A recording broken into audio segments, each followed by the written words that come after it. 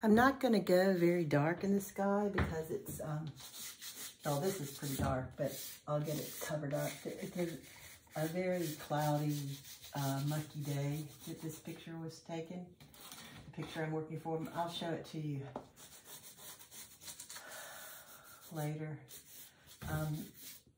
And in the end, I'll probably add some greens to the sky also because of the, I like to put all the colors that I use in the painting everywhere in the painting to give it some,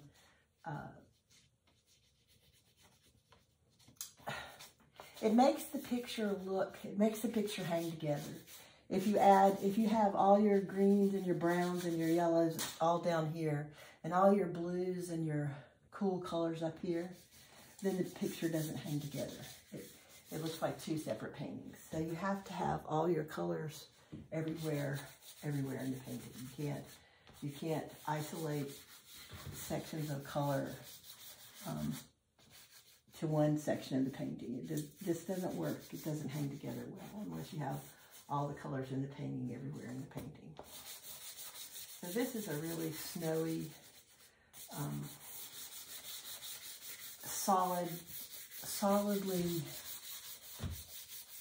clouded sky. There's not much variation in it, so it looks cold and cloudy and solidly clouded. There's not much cloud shape in the sky, just a little bit of variation. I'll go over these trees and then put them back in, but I know they're there. I'm scumbling. This is called scumbling. When you use the flat side of your pastel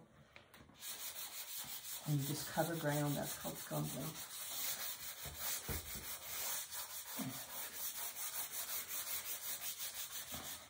And I'm just putting on the first coat. I'll come back and work into this several times during the painting.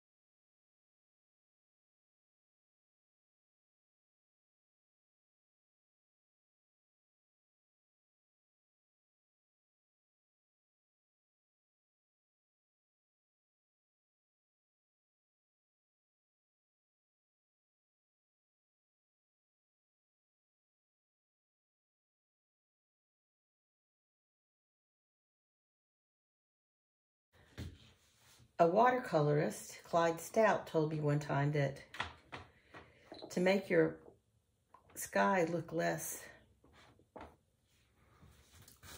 one-dimensional, if one side is just a little darker than the other, then generally a little bit darker than the other, say this side of the sky is a little darker than the other, then your picture will have a little more depth.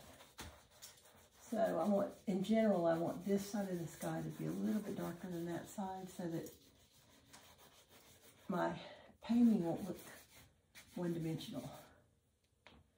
So I've picked up kind of a dull purple gray here that I'm adding in. Because I don't want the sky to be completely one color. And here's the kind of pink color I'm going to use to blend. I don't know, but when I'm out I don't know, I grew up in North Carolina. This is actually a picture that I took at Yellowstone, but when I was in North Carolina, every time it snowed, the sky looked a little pink to me. A little pink in it. I don't know what that was about, but it looked a little peachy all the time. Maybe it was just the industrial pollution in a city that produced a lot of textiles. I don't know.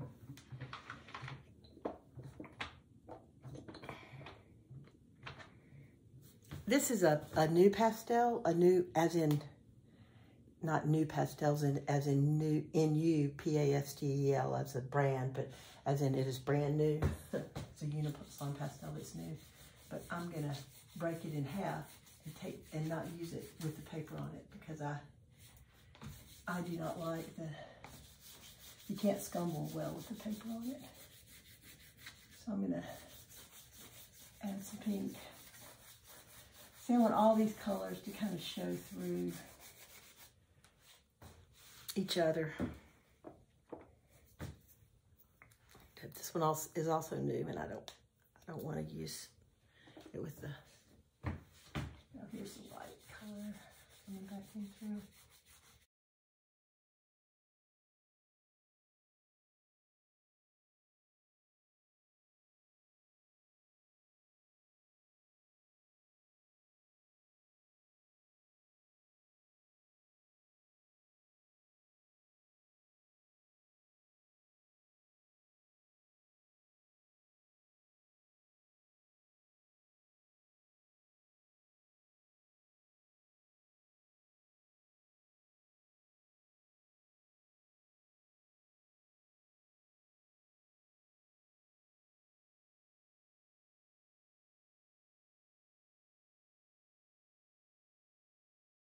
Color.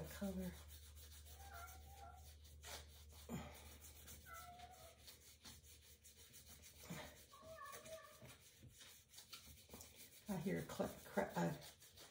a kitty crying in the background back there. I don't know what that particular cat in my house wants. Okay, so I'm going to leave it like that for now. So then I want to go to these hills here. This one happens to be covered in green trees, and they are evergreens, and they have tiny little bits of snow on them. This is the picture I'm working from. You can see it's a little bit different, and there is a little bit of cloud variation, but not much. And the hill is completely filled with trees and a tiny little bit of powdering of snow. I had to adapt a little bit because that one tree is right in the middle of the picture, and I'm gonna amp up the reds and yellows along the side of the river. And I've placed some trees. I'm taking a lot of artistic license with the placement of the trees and things, just to emphasize the things that I really like about the picture. Anyway, that's what I'm working from.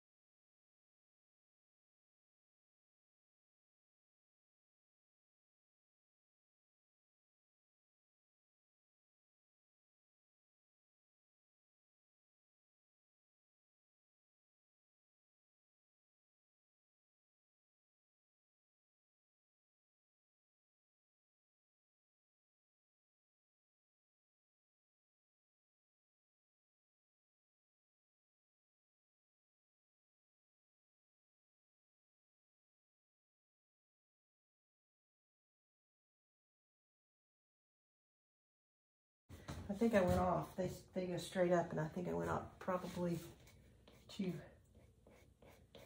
I need to make these straighter up, don't I?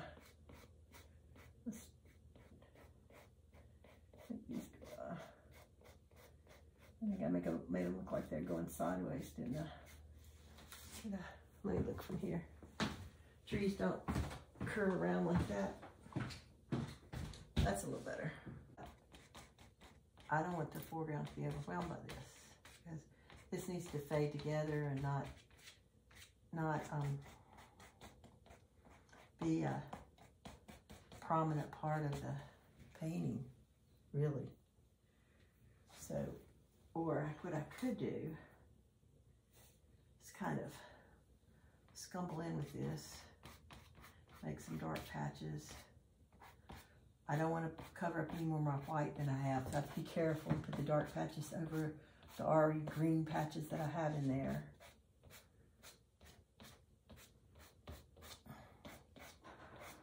And then I'll show you what I'm going to do. Put these darker patches. I think they're darker. I'm not sure they're darker. Let me make sure of that. They're a tiny bit darker, not much darker. Let's see if this is any darker than that. Yeah, this is darker.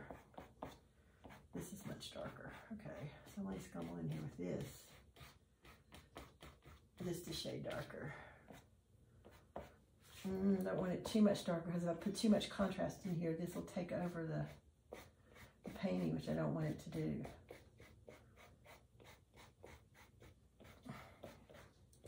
So I'll go in here with this.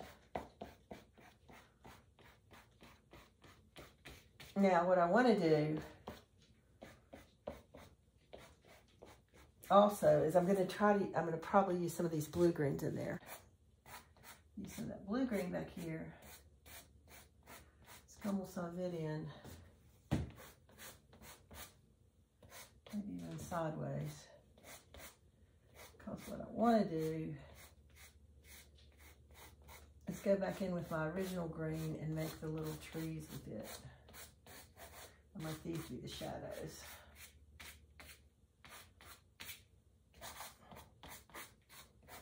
I don't want to get too much of that white covered up, because I really want it to be the snow on the hill.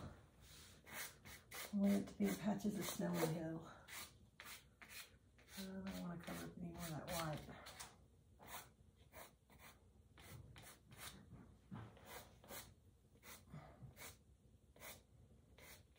And stepping away from your painting is so important. It's like one of the most important things you can do when you're painting is take a step back and look at what you're doing. It's like, you know, gold. All right, so now I'm going to go back in with my original little, the pastel I used before. That was the one that's homemade, that I made from the dust of my painting I had, and that's what I'm gonna put the little trees in with. Okay, so go through and I'm gonna put in all these little trees.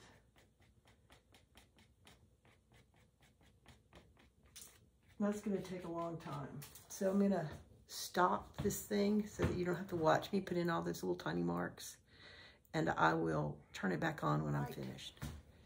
There are these white snowfields here. I've made them a little bigger on my picture, but I need to get them in. The light in my studio is, I think I need to get those in. And they're disrupted by a few larger trees. So I'll get those in, and those trees have some snow dotted on them that you may be able to see a little bit. We'll see how that goes when I paint.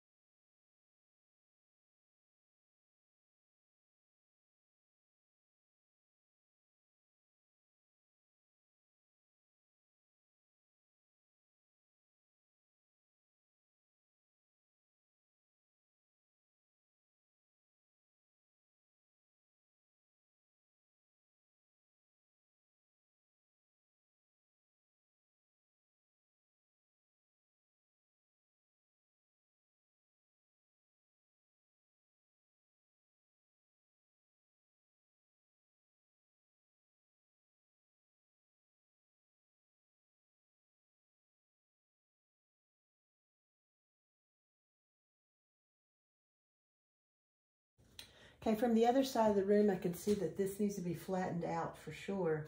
This one is sticking out into the river about right. I don't know what this one needs to do, so I need to go check my reference photo. Okay, my reference photo tells me that this one's sticking out about right. But this one needs to come back at an angle like this. And it's going to be covered with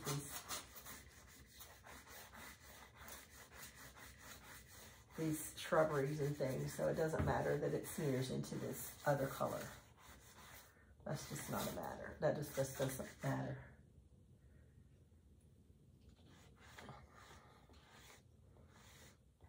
And it arches up into this from here.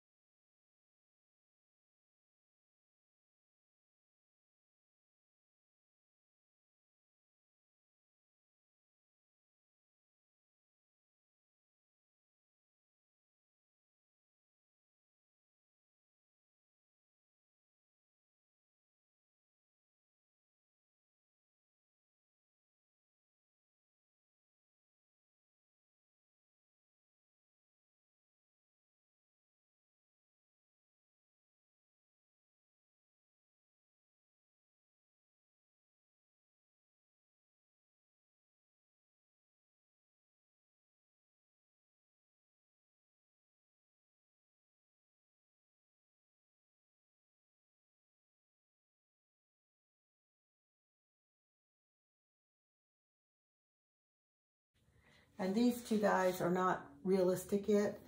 And I put their trunks in, but since there are going to be some big trees in here, they're probably going to get covered up anyway. But I did want to show to you that when you start to bring these evergreens forward, you do need to start putting in their trunks. And they also need to start to look more like real trees, so you have to draw them more botanically correct. Even though you may not be a botanist, you are an artist and you can observe them. And you do get, whether you know it or not, you become more botanically correct. All right, I'm going to stop for now because look at my hands. I need to wash them. I've got gloves in a bottle on them, but I don't use gloves and finger cots like a lot of other artists do, and my hands get so dirty that I need to wash them periodically.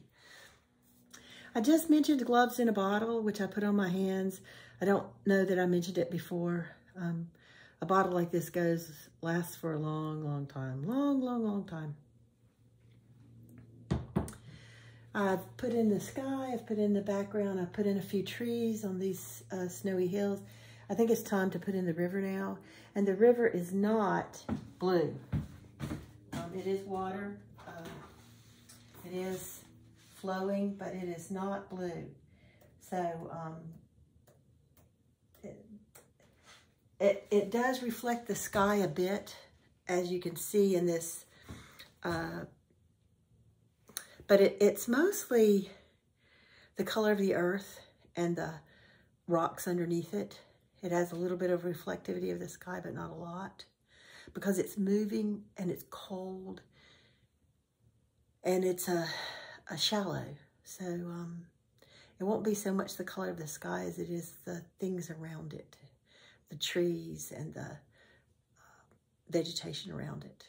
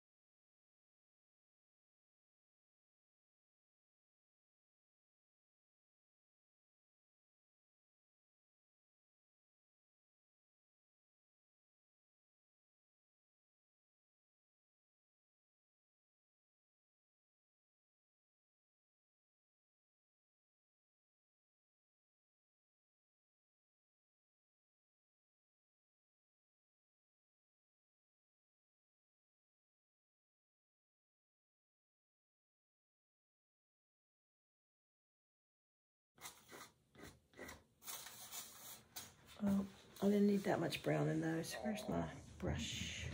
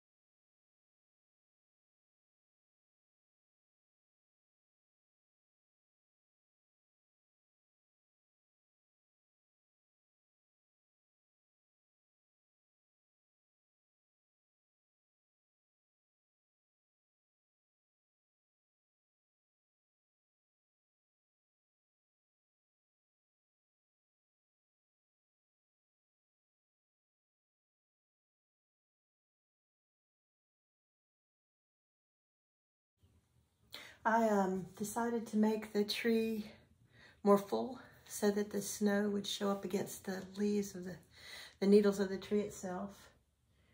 I thought about that when I went to wash my hands. I took the little annoying grasses out from in front of here because it was too busy. You don't need busyness in your foreground. You need calmness because you don't want to distract that. I took a lot of the little grasses out of here because I decided this needed to be a place for the eye to rest. I made this annoys me. It looks like melting ice cream, but I'll fix that later. I made the snow bring this tree out from against the background. I went in and I made the snow at the top of this tree brighter than the snow at the bottom because I don't want the eyes to go down here. I brightened the snow at the top of this tree. I added some red, which you can barely see, because there are reds or yellows down here. I added some red to the sky. You can barely tell it, but it will help to unify the painting. I thought that since I had all my pastel stuff out, I would show you how to reconstitute a broken pastel. I drop mine all the time and I break them. I have a hardwood floor in my studio. These are little chips that I've saved. They keep sliding so you can't see them. But here are some blue ones, purple, blue. I save them in baby food jars. I grind them up with a mortar and pestle so that they're all very fine and they will mix together very well. If I try to save the similar colors together. You don't always have enough to make a nice big pastel, but if you save 2 or 3 that you break, unless you break a brand new one, and then you'll have a nice, you can make a nice new big one, sadly. But I also, when I erase, if I have erased enough pastel off, I will take my little tray that I've made out of aluminum foil and pour that into a jar and save that and reconstitute pastel, because often I'll be erasing a sky or something and I'll have a lot of blue in it and it'll be a nice blue color that I can make a blue pastel out of. And anybody who works with pastels know they're very expensive. So I'm going to go ahead and reconstitute this chartreuse color for you. One of the things I do is sometimes is I squirt water into the onto the edge of the. I don't squirt directly in here because if you do that, then you get a cloud of pastel dust, and you don't want to breathe it. Breathing pastel dust is not a good thing.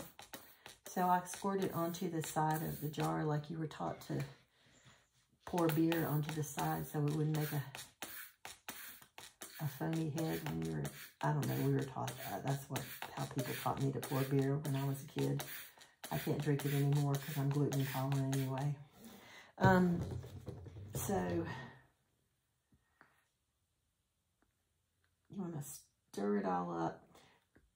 One of the reasons that you want to grind up the chunks is because you don't want chunks of different shades of the pastel or to be in your stick that you've reconstituted, because you'll get, when you gumble with it, you'll get stripes of different colors or different shades of green or purple or whatever you're reconstituting. So you want them all to be crunched up and mixed up evenly together. It'll be that effect you had when you had those multicolored pens when you were a kid that had multiple styluses in them and you could draw rainbows and stuff. Though I've had a couple of pastels that turned out that way that I used to a really good effect. They come in handy sometimes. Once the pastel is wet, you can squirt right down in there. I just don't like to get, I don't like to get too much water in here because it takes forever for them to dry. But you want enough water that you can pour it out without too much trouble. I'm just mixing with the back end of a paintbrush. You can mix with whatever you want. If you have a little spatula, that's great. All of our little spatulas are occupied with dishing out cat food.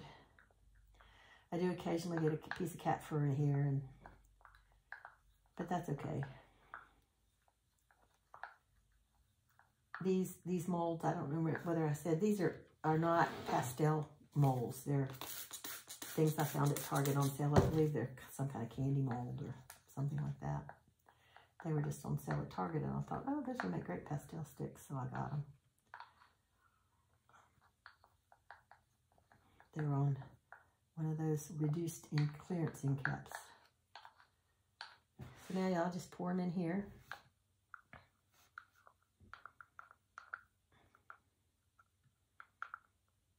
They'll get a little smaller because the water evaporates, but there's no, since you're not going to bake them, they're not going to rise or anything like that. There's no baking powder in them. You don't have to fill them half full. You can fill them all the way up. Now, I've got a lot of pastel still in there. It's not coming out very well. That's when I wish I had a tiny, tiny spatula. And maybe it would be better to have it in some kind of sort of mixing bowl. I'll add a little more water and get a little bit more of it out.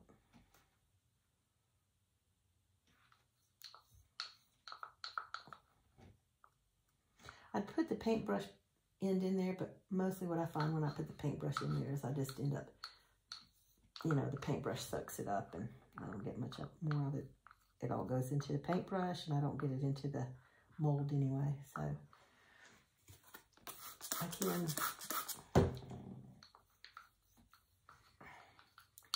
keep adding a little more and a little more water to wash a little bit more of it out. Let it settle on top. Because it will glue itself down. And as I said, you don't need to add any, I don't know whether I said this or not, but you don't need to add any kind of binder in here because it's in the original pastels, right? The binder was already in there. And those pastels that you broke or that you used up on your painting. You don't need to add any binder. It's already in there.